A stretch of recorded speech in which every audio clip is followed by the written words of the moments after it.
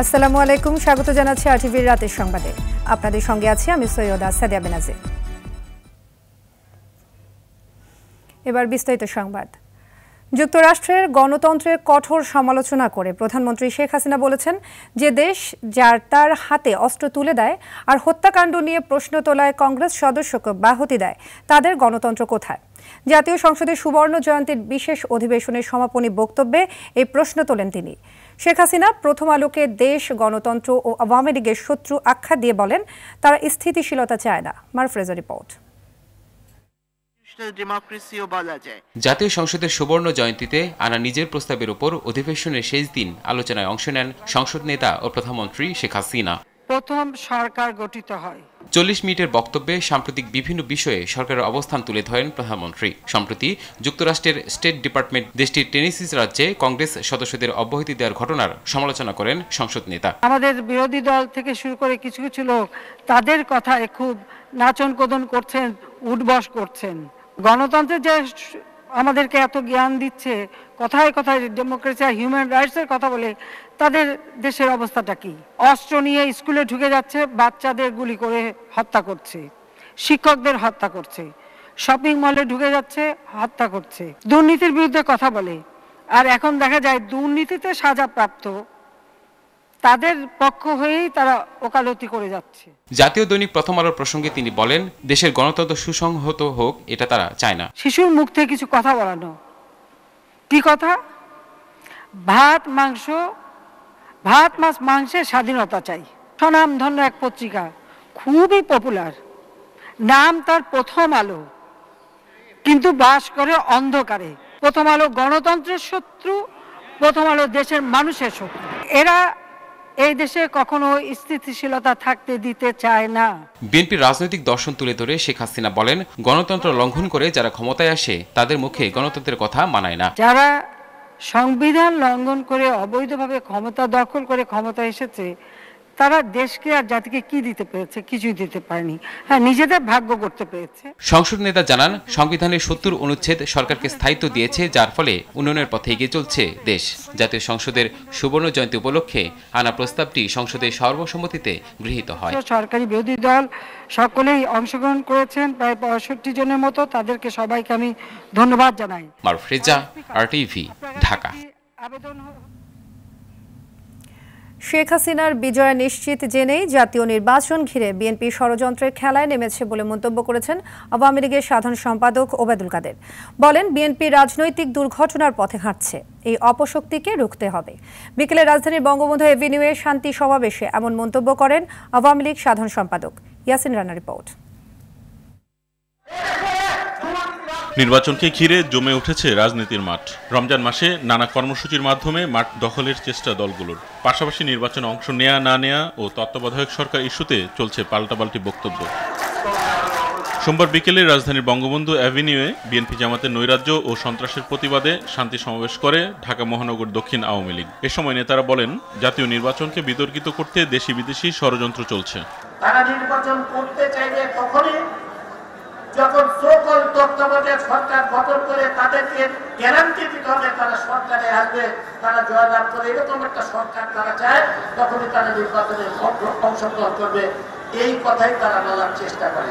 প্রধান অতিথির বক্তব্যে দলের সাধারণ সম্পাদক ওবায়দুল কাদের বলেন, আগামী নির্বাচনে শেখ হাসিনার বিজয় নিশ্চিত, তাই নির্বাচনে অংশ না নিয়ে নতুন ষড়যন্ত্রের খেলা শুরু করেছে বিএনপি। যেভাবে পদযাত্রা করে পথ হারিয়ে দিশেহারা হয়ে আজকে রাজনীতির গাড়ি চালাচ্ছে, তাতে মনে হয় কখন যে দুর্ঘটনা ঘটে যায়। এদিকে সচিবালয়ের তথ্য মন্ত্রণালয়ের সভাকক্ষে সমসাময়িক বিষয়ে সাংবাদিকদের সঙ্গে মতবিনিময়কালে তথ্যমন্ত্রী ডক্টর হাসান মাহমুদ বলেন, প্রতিবেশী দেশ ভারতের চেয়ে বাংলাদেশের সংবাদ মাধ্যম অনেক বেশি স্বাধীনতা উপভোগ করে। ভারতের ভিআইপিকে ক্ষমতা দেওয়া হয়েছে কোন সংবাদটা সঠিক, কোন সংবাদটা সঠিক নয়, সরকার বিরোধী, যে সেটি তারা চেক করবে এবং সেই ধরনের সংবাদ যদি কেউ প্রচার করে তাহলে সেই দায় দায়িত্ব তাদের উপরে বর্তাবে। আমাদের দেশে এরকম কোনো ব্যবস্থা আমরা নেইনি। প্রতি রমজানেই অসাধু ব্যবসায়ীরা দ্রব্যমূল্য বাড়িয়ে দিলেও এবার সরকারের নানামুখী তৎপরতায় বেশিরভাগ পণ্যের দাম নিয়ন্ত্রণে আছে বলে জানান তথ্যমন্ত্রী। সরকারের নানামুখী তৎপরতার কারণে Yasin Rana, RTV, Dhaka. City corporation সহ কোনো নির্বাচন ট্র্যাপে পা দেবে না বিএনপি। নিরপেক্ষ তত্ত্বাবধায়ক সরকার ছাড়া দেশে জাতীয় নির্বাচন হতে দেবে না জনগণ, এমন মন্তব্য করেছেন বিএনপি মহাসচিব মির্জা ফখরুল ইসলাম আলমগীর। সকালে রাজধানীর রামপুরায় গেল ৮ এপ্রিল বিএনপির অবস্থান কর্মসূচিতে হামলার গুরুতর আহত নাটোর উপজেলা সাধারণ সম্পাদক আবুল হোসেন ব্যাপারীকে দেখতে গিয়ে এ মন্তব্য করেন তিনি।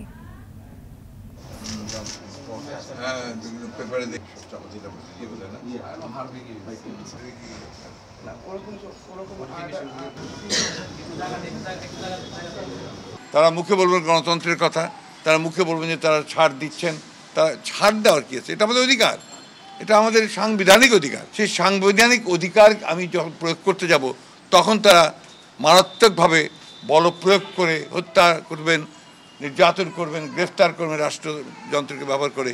এটা কখনোই এই দেশের মানুষ মেনে নেয়নি, অতীতে মেনে নেবে না।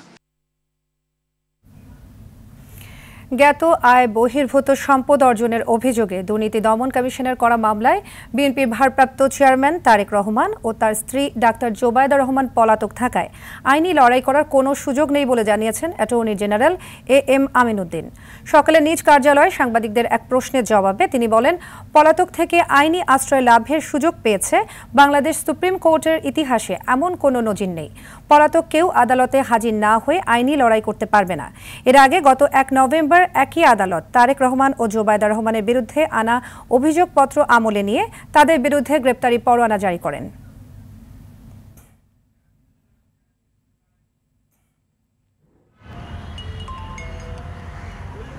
আমাদের যে বিচার ব্যবস্থার যে ইতিহাস, এই যে CRPC যে প্রচলনের দিন থেকে আজ পর্যন্ত কোনো মামলাতেই কোনো লোক আদালতে হাজির না হয়ে কোনো ধরনের সাবমিশন রাখতে পারে না। এবং এটা আমাদের সুপ্রিম কোর্টের বিভিন্ন রায়, বিভিন্ন সময়ে বিভিন্ন রায় ওনারা একদম পরিষ্কার করে দিয়েছেন যে পলাতক ব্যক্তির আইনের আশ্রয় লাভের কোনো সুযোগ নেই। ওনারা যেহেতু ওনারা আদালতে আসেন না, অতএব ওনাদের কোনো ধরনের সাবমিশন রাখার কোনো সুযোগ পাবেন না, আর কোনো আইনজীবী আসতে পারেন না। আন্তর্জাতিক সন্ত্রাসবাদ সূচকে ভারত, পাকিস্তান এমনকি যুক্তরাষ্ট্র থেকেও ভালো অবস্থানে উঠে এসেছে বাংলাদেশ। বিশ্বের সন্ত্রাসবাদ নিয়ে গবেষণা করা প্রতিষ্ঠান ইনস্টিটিউট ফর ইকোনমিক্স অ্যান্ড পিসের 2023 সালের রিপোর্টে এই তথ্য উঠে এসেছে। সন্ত্রাস কবলিত দেশের মধ্যে শীর্ষ অবস্থানে রয়েছে তালিবান শাসিত আফগানিস্তান। দক্ষিণ এশিয়ার দেশ পাকিস্তানের অবস্থান 6 নম্বরে, আর ভারত আছে 13 নম্বরে। পশ্চিমা মোড়ল যুক্তরাষ্ট্রের অবস্থান 30 নম্বরে। অন্যদিকে গেল বছর থেকে 3 ধাপ এগিয়ে বাংলাদেশ এখন তালিকার 43 নম্বর অবস্থানে।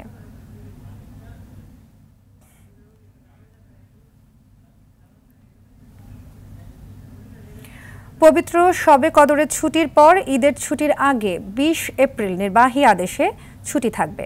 সোমবার মন্ত্রিসভার বৈঠকে এই সিদ্ধান্ত হয়। ফলে এবার ঈদে টানা 5 বা 6 দিনের ছুটি পাচ্ছেন সরকারি কর্মকর্তা কর্মচারীরা। মন্ত্রিসভার বৈঠকে খাদ্যদ্রব্য অবৈধ মজুতে সর্বোচ্চ শাস্তি যাবজ্জীবন কারাদণ্ডের বিধান রেখে খসড়া আইনের চূড়ান্ত অনুমোদন দেওয়া হয়।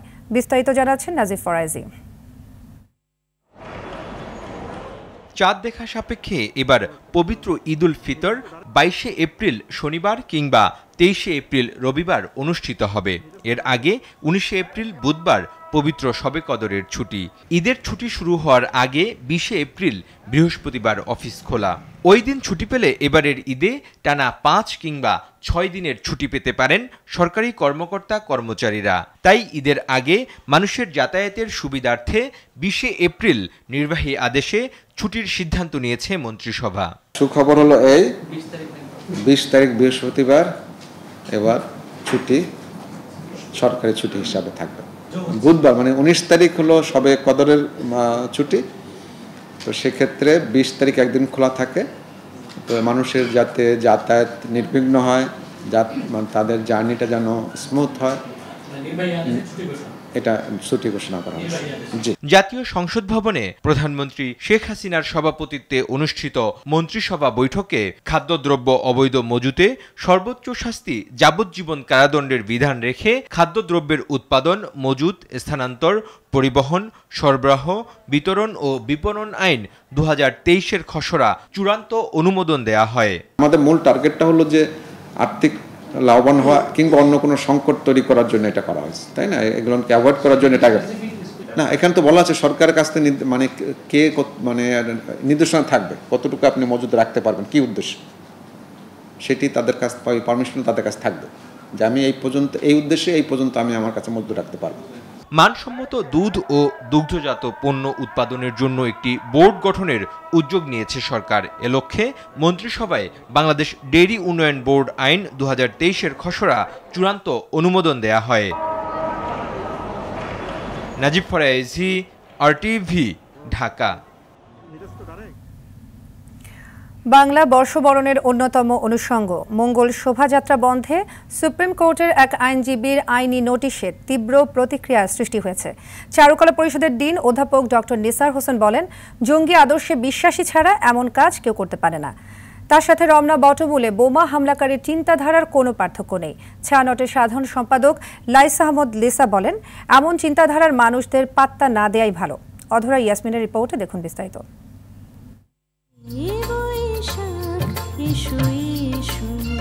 চারুকলার মঙ্গল শোভাযাত্রা কেবল বাঙালির বর্ষবরণের অনুষঙ্গই নয়, বরং ইউনেস্কোর বিশ্ব সাংস্কৃতিক ঐতিহ্যের অংশ।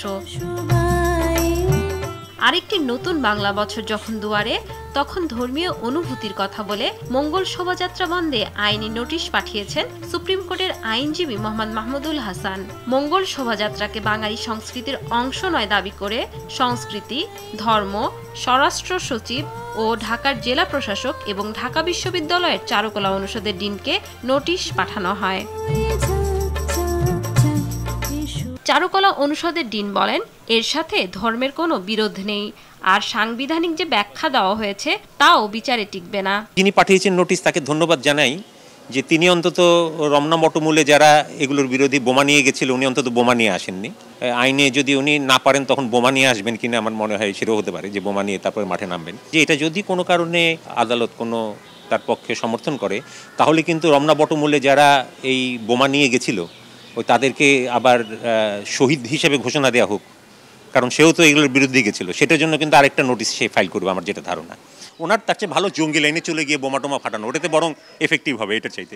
ছায়ানটের সাধারণ সম্পাদক লাইসা আহমদ লিসা একজন আইনজীবীর এমন কর্মকাণ্ডে হতাশা প্রকাশ করেন। কেউ ব্যক্তিগত কোনো একটা চেষ্টা করছে সেটা সে করতেই পারে, কিন্তু আইনি ব্যাপার আইন বুঝে নিক। আমরা আমাদের প্রস্তুতি নিয়ে, আমাদের এত মানুষ, একজন বিক্ষিপ্ত কেউ কারো কিছু দিয়ে কিছু হবে নাকি, এবং এটা নিয়ে এত গুরুত্ব পাবে বলে মনে করি না। এবছর 34-এ পা রাখবে ঢাকা বিশ্ববিদ্যালয়ের চারুকলা অনুষদের মঙ্গল শোভাযাত্রা, যে শোভাযাত্রার মাধ্যমে বাঙালির ধর্ম, বর্ণ, লিঙ্গ, জাতিগত সব ধরনের বৈশিষ্ট্য এক প্রজন্ম থেকে আরেক প্রজন্মে বিকশিত হয়। অধরা ইয়াসমিন, আরটিভি, ঢাকা। প্রতি বছরের মতো এবারও পহেলা বৈশাখে রাজধানীর রমনার বটমূল হয়ে উঠবে প্রাণ সঞ্চারিণী। ভোরের সূর্যের সঙ্গে মিতালি পাতবে প্রভাতী সুর, গানে গানে মুখর হয়ে উঠবে পুরো প্রাঙ্গণ। বাংলা নববর্ষকে স্বাগত জানাতে বরাবরের মতো জমকালো আয়োজন করছে দেশের অন্যতম প্রধান সাংস্কৃতিক প্রতিষ্ঠান ছায়ানট।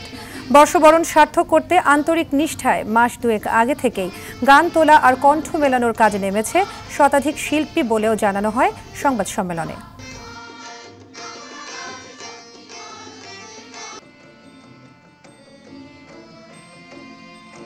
ধর্মবর্ণ নির্বিশেষে বাঙালির তো একটি উৎসব, সেটি বর্ষবরণ উৎসব। ফলে সেই আনন্দ এবং সেই যে মিলন মেলা সেটা কোনোভাবে বিঘ্নিত হবে না বলে আমরা মনে করি এবারেও। এবং এবারে যেটা আরও বেশি লক্ষণীয় যে গতবারের সংখ্যাটা যেটা তো কেটে গেছে, এবং গতবারে করোনা নিয়েও কিছুটা আংশিক হলেও স্বাস্থ্য ঝুঁকি ছিল, এবার সেই ঝুঁকিগুলোও নেই।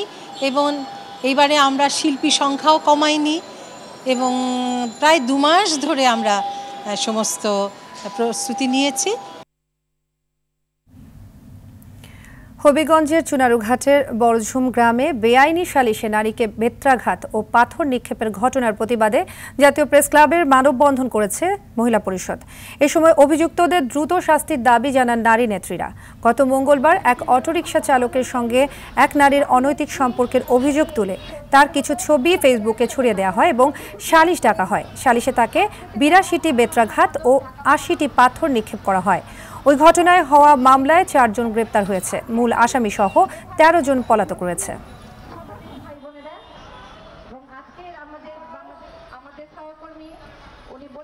আজকে মধ্যযুগীয় কায়দায় যেভাবে বর্বরতার শিকার হতে হলো, যেভাবে বেত্রাঘাতের শিকার হতে হলো, সেক্ষেত্রে এই যে দায়, এই দায় কার? এই দায় সমাজ এবং রাষ্ট্রের সকলে। ডিজিটাল আইনে বিশাল প্রয়োগ হচ্ছে, যখন তখন ডিজিটাল আইনে তাকে তাকে ধরে নেওয়া যাচ্ছে। কিন্তু এই যে আবুল কালাম, এই অটোরিকশা চালক যে একটা ফলস ছবি ছড়িয়ে এই মেয়েটাকে বিপদের মধ্যে ফেললো, তাকে কেন ডিজিটাল আইনে গ্রেফতার করা হচ্ছে না? এই জবাব আমাদের দিতে হবে, আজকে স্বরাষ্ট্রমন্ত্রীকে দিতে হবে, যারা ডিজিটাল আইনে প্রয়োগ করছে তাদেরকে দিতে হবে। ডয়েচে ভেলের একটি বিশেষ তথ্যচিত্রে সাক্ষাৎকার দেয়া যুবক নাফিজ মোহাম্মদ আলমকে তার বাসা থেকে গ্রেপ্তার করেছে পুলিশ। এ সময় তার বাসা থেকে অবৈধ বিদেশি মদ, বিয়ার, মাদক গ্রহণের সরঞ্জাম জব্দ করা হয়। রোববার রাতে অভিযান চালিয়ে তাকে গ্রেপ্তার করে ভাটারা থানা পুলিশ। ভাটারা থানার ভারপ্রাপ্ত কর্মকর্তা আবুল বাশার মোহাম্মদ আসাদুজ্জামান জানান, বর্তমানে কারাগারে রয়েছে নাফিজ। তার বিরুদ্ধে দায়ের করা মাদক মামলার অধিকতর তদন্তে রিমান্ড চাওয়া হবে বলে জানান তিনি।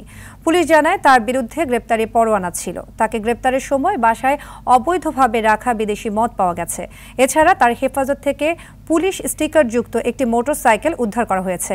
এর আগে 2021 সালের নভেম্বরে তার বাসায় অভিযান চালিয়ে তাকে আটক করেছিল র্যাব।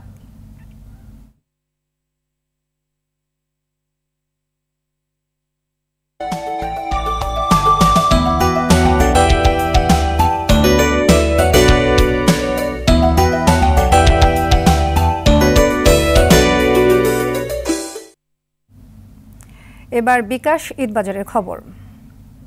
পাঞ্জাবি এমন এক অনুষঙ্গ যা ছাড়া উৎসব আনন্দ যেন ভাবাই যায় না। আর সেই উৎসব যদি হয় ঈদ, তাহলে তো কথাই নেই। ছোট বড় সবার পাঞ্জাবি চাই চাই।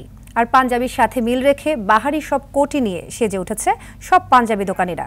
বিস্তারিত তানজিনা তাসনিমের রিপোর্টে ছবি তুলেছেন আয়াতুল্লাহ মানিক। ঈদ মানেই আনন্দ, ঈদ মানেই খুশি। আর এই ঈদের আনন্দ কয়েক গুণে বাড়িয়ে তোলে এই নতুন পোশাক। আর এই ঈদকে ঘিরে দোকানিদের আয়োজনের শেষ নেই। চলুন আমরা দেখে আসি কান্ট্রি বয়ের আয়োজনে কি কি আছে।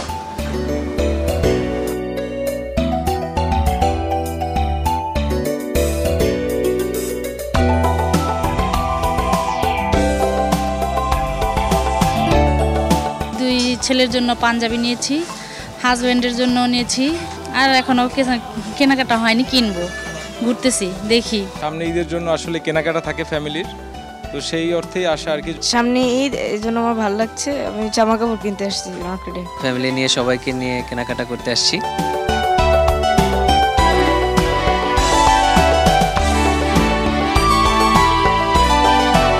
বিকাশে যদি পেমেন্ট করে সেক্ষেত্রে 300 টাকা ক্যাশব্যাক পাবে দুইবার পেমেন্টে। 150 টাকা প্রথমবার ক্যাশব্যাক, পরবর্তীতে আরও 150 টাকা পাবে বিকাশ পেমেন্টে আর কি। আর ঘন্টায় 1000 টাকা ক্যাশব্যাক। বৈচিত্র্যময় সব কালেকশন, আধুনিক ও রুচিসম্মত পণ্য যারা কিনতে চান তাদের জন্য কান্ট্রি বয় হতেই পারে নিশ্চয়তার একটি জায়গা। তানজিনা তাসনিম, RTV, ঢাকা। এবার খেলার খবর। আয়ারল্যান্ডের বিপক্ষে ওয়ানডে সিরিজ সামনে রেখে ঈদের পর সিলেটে অনুশীলন ক্যাম্প করবে বাংলাদেশ ক্রিকেট দল। সোমবার এমনটি নিশ্চিত করেছেন বিসিবির ক্রিকেট অপারেশনস কমিটির চেয়ারম্যান জালাল ইউনুস। তিনি জানান, আগামী 26 অথবা 27 মে থেকে সিলেটের মাটিতে 3 দিনের ক্যাম্প করবে তামিম ইকবালের দল। ক্যাম্প শেষে 1 মে ইংল্যান্ডের বিমান ধরবেন টাইগাররা। 5 মে দলের সাথে যোগ দেবে IPL-এ খেলতে যাওয়া লিটন দাস ও মুস্তাফিজুর রহমান। ইংল্যান্ডের মাটিতে সিরিজ শুরুর আগে একটি প্রস্তুতি ম্যাচ খেলার কথা রয়েছে বাংলাদেশের। আগামী 9 মে শুরু হবে আয়ারল্যান্ড বাংলাদেশ সিরিজ। 3টি ম্যাচই হবে ইংল্যান্ডের চেমসফোর্ডে। বাকি ম্যাচগুলো অনুষ্ঠিত হবে 12 ও 14 মে। সিলেটের উইকেট কন্ডিশন চিন্তা করে, ওখানে উইকেটটা স্পেশালি ওটা চিন্তা করে ওখানে এটা হেড কোচই ঠিক করেছে যে সিলেট হলে ভালো, অ্যালুফ একটা জায়গা করার একটা তার চিন্তা ভাবনা ছিল, ঢাকা থেকে বাইরে আর কি। তো ঢাকা থেকে বাইরে হলে সিলেট ভেন্যুটা হচ্ছে সবচেয়ে ভালো মনে করছে, সেই জন্য সেখানে ওই জায়গাটা ঠিক করা হয়েছে। রাজধানীর ফ্লাইওভার, মেট্রো রেলের পিলারগুলোর দৃষ্টিনন্দন করতে গ্রাফিতি আর্ট কার্যক্রম শুরু করেছে ঢাকা উত্তর সিটি কর্পোরেশন। একে একে উত্তর সিটির আওতায় সব পিলারে বিভিন্ন সচেতনতামূলক এবং দৃষ্টিনন্দন আর্টওয়ার্ক করা হবে। ইতিমধ্যে মগবাজার ফ্লাইওভারের পিলারগুলোতে আর্টওয়ার্কের কাজ শুরু হয়েছে। সকালে এর আনুষ্ঠানিক উদ্বোধন করেন উত্তর সিটির মেয়র মোহাম্মদ আতিকুল ইসলাম। খান আলামিনের রিপোর্টে দেখুন বিস্তারিত।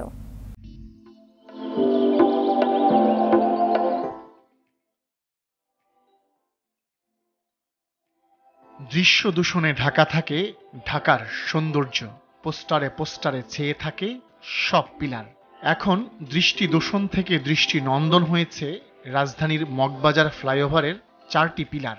মগবাজার মোড় থেকে 7 রাস্তার দিকের 4টি পিলারে শোভা পাচ্ছে দেশীয় সংস্কৃতি আর শিক্ষণীয় সব বিষয়। মগবাজার থেকে 7 রাস্তামুখী ফ্লাইওভারের নিচের পিলারগুলোতে ব্যানার পোস্টার তুলে পরিষ্কার পরিচ্ছন্ন করে সাদা রং করা হয়েছে। ধবধবে সাদা রঙের ক্যানভাসে ফুটে উঠবে দৃষ্টিনন্দন সব গ্রাফিতি। বাকি যে পিলারগুলো আছে ওগুলোকে এভাবে প্রদর্শিত করবে, এভাবে সুন্দর করবে, পরিবেশকে আরো উন্নত করবে, ডেভেলপ করবে। আমরা আছি তাদের সাথে। সবাই যদি এগুলো রক্ষণাবেক্ষণটা সুন্দরভাবে করে অবশ্যই সবকিছু সুন্দর থাকে। বাংলাদেশের কালচারাল জিনিসগুলো এভাবে যদি সব জায়গায় প্রকাশ করা যায় তাহলে জিনিসটা আরো বেশি ভালো হবে। মাত্র কাজ শুরু হলেও পিলারগুলো যে সৌন্দর্য ছড়াচ্ছে তা পথচারীদের আকৃষ্ট করছে। যানজটের শহরে দৃষ্টির স্বস্তি দেবে এই গ্রাফিতি, এমন ভাবনার কথাই বলছেন তারা। ঘন্টার পর ঘন্টা জ্যামে বসে আছে, কিন্তু এসব মনোরম দৃশ্য দেখলেও ভালো লাগবে। আর এইসব হাবিজাবি পোস্টারের চেয়ে এটা অনেক ভালো আর কি, দেখতেও সুন্দর লাগবে। বাংলাদেশের প্রত্যেকটি এলাকাতে এরিয়াতে এরকম ফ্লাইওভার বিশ্রী অবস্থায় আছে, পোস্টার না লাগিয়ে এরকম সুন্দর সুন্দর আর্টগুলা করে। উত্তর সিটির মেয়র এই কাজের আনুষ্ঠানিক উদ্বোধন করেছেন। এর সুফল পেলে মেট্রো রেল ফ্লাইওভারের সব পিলার সহ সকল পিলারে এ আর্ট করার কথা জানিয়েছেন তিনি। কেউ আপনারা কোনো ধরনের পোস্টার, অ্যাডভার্টাইজমেন্ট, অমুক ভাইয়ের জন্মদিন, অমুক ভাইয়ের আজকে এই দিন, না, এগুলো হবে না। বাণিজ্যিকভাবে কোনো ধরনের পোস্টার লাগাতে হবে না আপনাকে। এইটা সিটি কর্পোরেশনের জায়গা, সিটি কর্পোরেশনের, এবং শহরে আমরা বাস করি, আমাদের সকলকে এই দায়িত্বটা দিতে হবে। বিভিন্ন সচেতনতামূলক বাক্যসহ নানা আর্টে পিলারগুলো রাঙিয়ে তুলেছে ঢাকা বিশ্ববিদ্যালয়ের একদল চিত্রশিল্পী। খান আলামিন, আরটিভি, ঢাকা। ঈদযাত্রায় ট্রেনের আগাম টিকিট প্রত্যাশীর চাপে চতুর্থ দিনেও ভোগান্তিতে পড়তে হয়েছে অনেককে। সকাল 8টা থেকে অনলাইনে 20 এপ্রিলের ট্রেনের টিকিট বিক্রি শুরু হয়। আজ নির্ধারিত 28,500 টিকিট বিক্রি হয়েছে। রেলপথ মন্ত্রণালয়ের সচিব ডক্টর মোহাম্মদ হুমায়ুন কবির বলেন, ভোগান্তি কমাতে কমলাপুর স্টেশনে হেল্প ডেস্কে টিকিট বিক্রেতাদের একজন প্রতিনিধিকেও রাখা হবে। আরও জানাচ্ছেন এআর বাদল। ঈদে 20 এপ্রিল রাজশাহী যাওয়ার জন্য খাদিজা আক্তার অনলাইনে লগ ইন করতে না পেরে সকাল 7টায় আসেন কমলাপুর রেল স্টেশনে। 8টায় টিকিট বিক্রি শুরু হয়। অনেক ঘোরাঘুরি করে শেষে হেল্প ডেস্কে চেষ্টা চালান, কিন্তু খাদিজার অফলাইন নিবন্ধন আর অনলাইন করতে পারেননি সহায়তাকারীরা। সবাইকে বলে দিচ্ছি, যারা অফলাইনে কাটবেন অনলাইনে কাটতে পারবেন না। শেষে টিকিট না পেয়ে ফিরতে হয় খাদিজাকে। আমার নাকি অফলাইনে করা আছে, এখন অনলাইনে করা যাবে না, আমি আর কোনো টিকিট পাবো না। এরকম অনলাইন ভোগান্তি অনেকের। অনলাইনে যখন মোবাইলে করছি টিকিট নাই, এই হয়েছে অবস্থা, তাহলে অনলাইনের টিকিটটা কই গেল? বাংলাদেশ রেলে প্রায় 14 লাখ যাত্রীর অনলাইন নিবন্ধন, আর 20 এপ্রিলের টিকিট সংখ্যা মাত্র প্রায় 28,500। কয়েক ঘন্টার মধ্যেই বিক্রি হয় সব টিকিট। সবাই একসাথে টিকিট পেতে চেষ্টা করেছেন 3 কোটি বারের বেশি। রেল সচিব জানান, এ কারণেই তারা আগাম টিকিট দিয়েছেন। যারা টিকিট পাবেন না তারা আগেই অন্য যানবাহন বেছে নিতে পারবেন। তো আমরা দুঃখিত যে আমরা 100 লোককে বহন করতে পারছি না।